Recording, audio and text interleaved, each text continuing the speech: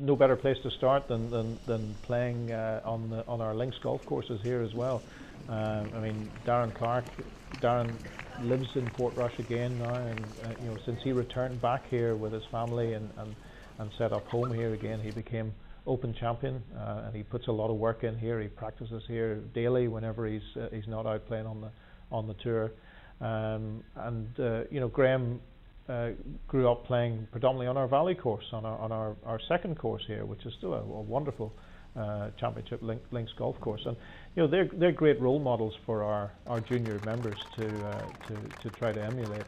And there's been a lot of interest in juniors, not just at Royal Portrush here, but in the local schools and in the local clubs as well. That everybody's following what the guys are doing. Rory McIlroy, obviously, as well, is a big player for them to follow. And there's, as I said, there's a great interest in the game. There's lots of people wanted to learn and take part. So it's great for the future of golf in this part of the world.